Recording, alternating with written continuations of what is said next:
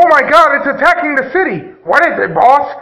It's a big fucking monster! What kind of monster, boss? A fucking gorilla! Hello, I'm Christian, this is Jeremy, and we are continuing our reviews on the King Kong series with King Kong Escapes, which is the second of the Toho King Kong films, and the movie is actually an adaptation of a cartoon called The King Kong Show, which was a Rankin production, which I think was an American and Japanese co-production.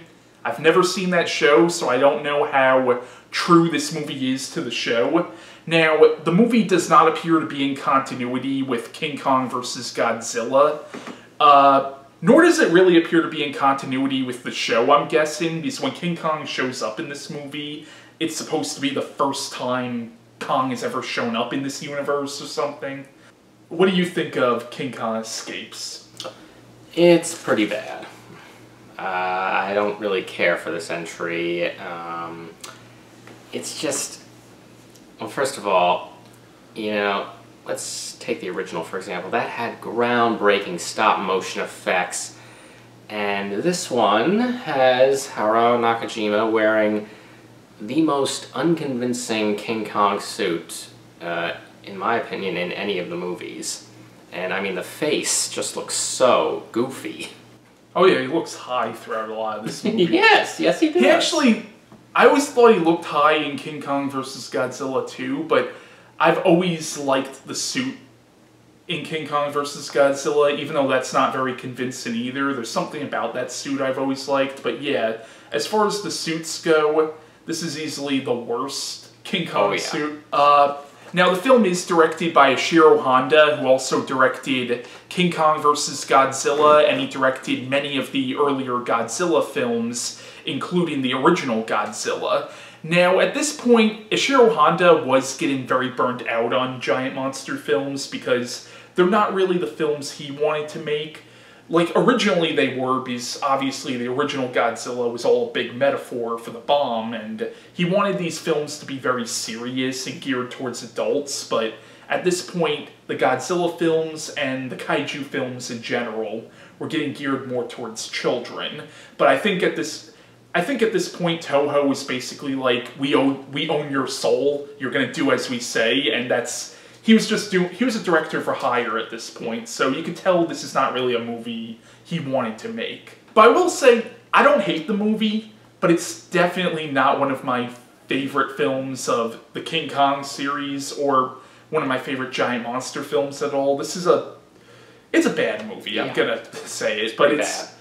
I'm used to this kind of cheesy giant monster film because the later Godzilla films of like the late 60s, early 70s got really goofy, but I grew up on a lot of those, so I'm used to a giant monster film that's this goofy. But you know what? When I was rewatching this movie, I was just thinking, I could be watching one of the Godzilla movies right now. That's basically my stance on this, is like, I would much rather watch a Godzilla film or something than something like this.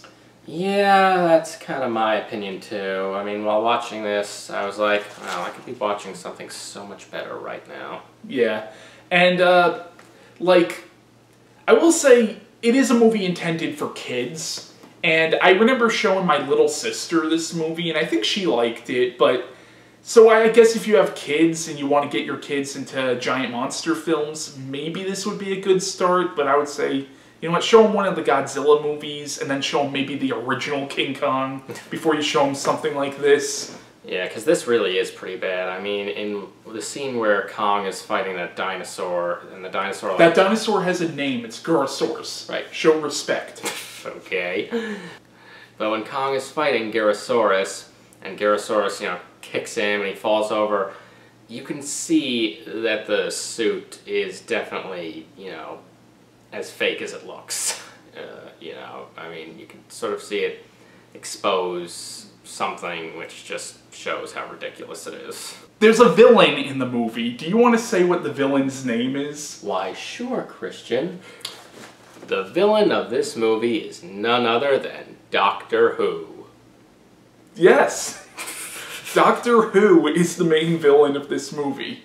okay, it's not actually Doctor Who, but they called the character Doctor Who, so it's fun to make jokes about that. Yeah. Now, maybe we shouldn't make fun of the movie too much for that, because Doctor Who was actually the name of a villain from the King Kong cartoon that this movie is based on. Now, I know the King Kong show came about around the same time as the first incarnation of the actual Doctor Who. Now, I don't know what the deal is with that. Like, I don't know if Rankin Bass were simply unaware of Doctor Who, because it was a relatively new show back when the King Kong show came about, and maybe it's just a coincidence, or maybe they called the character Doctor Who on the King Kong show as a tribute to the actual Doctor Who. I don't really know the backstory behind all that. I'm not really a big Doctor Who fan, but if somebody ever asks me who's your favorite Doctor, I'll just name off the actor who plays him in this movie. That's my favorite Doctor. One way I will defend this movie a little bit is it's basically a live-action Saturday morning cartoon. I mean, obviously it's based on a Saturday morning cartoon, but like that's kind of how you could defend it a little bit. Yeah, I mean, it's good, cheesy, hokey fun, I suppose. Except it's not good. Oh no, it's pretty bad. Now, the plot of King Kong Escapes is it follows a group of scientists who work for the UN. They end up on this island, and there they find a giant gorilla called King Kong, as well as some prehistoric creatures. Kong immediately takes a liking to the female scientist, Susan. They report their findings to the UN. Meanwhile, an evil scientist named Doctor Who is working for the government of an unnamed country who want to build a nuclear bomb, so Who is mining a radioactive element called Element X. He has built a robot version of King Kong to harvest the element, but when that fails, he kidnaps the real Kong. Eventually, Who acquires the help of the main characters, and he forces them to work with him. Eventually, King Kong escapes from Doctor Who and swims to Japan, and the movie leads to a fight between Kong and the robot Kong, who is called Mechani-Kong. Now, in the film, Rhodes Reason plays Commander Carl Nelson, who is arguably the main human hero of the film. Linda Miller, not to be confused with another actress of the same name, who was in Alice Sweet Alice. That's a completely different person, but this Linda Miller plays the character of Susan Watson, who is sort of the stand-in for Ann Darrow in the film. Akira Takarada plays one of the main characters in the film. Now, Akira Takarada was in several of the Godzilla films, including the original 1954 film where he played the character of Ogata. Now, I'm probably going to butcher this actor's name, but I think it's Hideyo Amamoto, and I know some people who actually know how to pronounce his name probably just committed suicide right now, but he plays the main villain, Doctor Who. Now, Hama, or Hama, I'm not really sure how to say her name, but she plays the character of Madame Piranha, who starts out the film as sort of a secondary antagonist, but she does have a redemption in the film, and personally, I found her to be a much better female lead than Susan Watson, but that's just my opinion. Now, Hama also played the character of Fumiko in King Kong vs. Godzilla, but she's perhaps best known for being a Bond girl. She was actually in the James Bond film You Only Live Twice. Haruo Nakajima, who played Godzilla in most of the earlier Godzilla films, is the suit actor for King Kong in this movie. Now, I can't pronounce this suit actor's name, but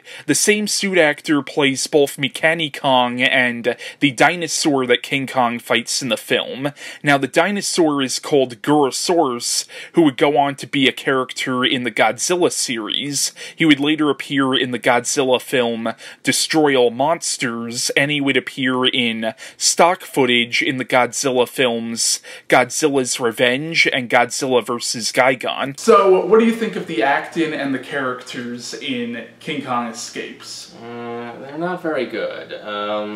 Especially the lead female. Susan Watson is her name. Right. Show some respect. Susan Watson. Her voice is so incredibly annoying. It's so high-pitched and whiny. Well, now, to be fair, Linda Miller, who plays her, that's not her voice. She was dubbed in this movie. We both watched the dubbed version, so that wasn't her voice. So I really can't say she gives a bad performance. It's more so whoever dubbed her voice made her voice really freaking annoying. Yeah, okay, so whoever the actress who the dubbed voice belongs to, her voice is annoying. Yeah. And I also found the villain, Doctor Who, to be extremely over the top. Oh yeah, no, he's like such a actually that might be giving him too much credit. One-dimensional. He's a very one-dimensional villain. Like, he's a Saturday morning cartoon villain. Oh yeah, he has no depth to him. Yeah.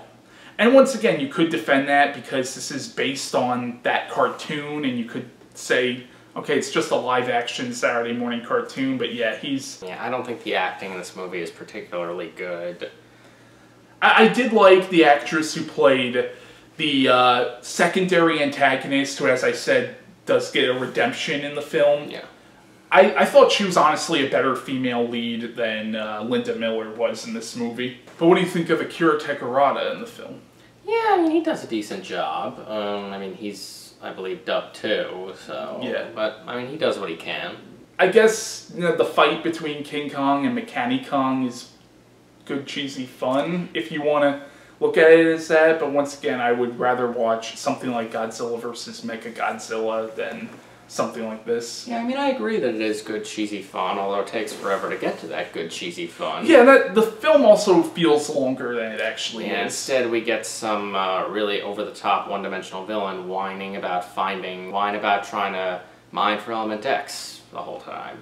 Yeah, I do want to point out that there is a little bit of social commentary in this film. It's only in one scene, but you could tell it was Honda trying to get his thoughts on, like, nuclear testing out there. Doctor Who in the movie, he works for Madame Piranha, and who represents some unnamed country who wants to build a nuclear weapon, and that's what they're mining Element X for. He says to her, when she's all worried about if King Kong's gonna kill people, he's like, well, a nuclear bomb would be far more destructive than that monster. It's like, okay, you can tell that's Honda trying to get his viewpoints in there, but for this kind of movie it didn't really work too well because the whole movie's so freaking goofy. Yeah, it definitely feels very out of place. I mean, it's just, the movie is so goofy that, you know, that one little bit of seriousness in there just doesn't mean anything, to be honest. Yeah. When you're surrounded by all this goofiness. I did love when, because he tries to take control of Kong at one point and get Kong to mine the element, and then the mind control stops, and I did love when he's like, you big dumb ape! Yeah, I thought that was hilarious too. Starts flipping his shit. I will say also is you could kind of see sort of a James Bond influence on this movie. This was a period where a lot of these kaiju films were kind of trying to appeal to fans of the James Bond movies. So that was our review of King Kong Escapes, and our next movie review will be on the 1976 remake of King Kong.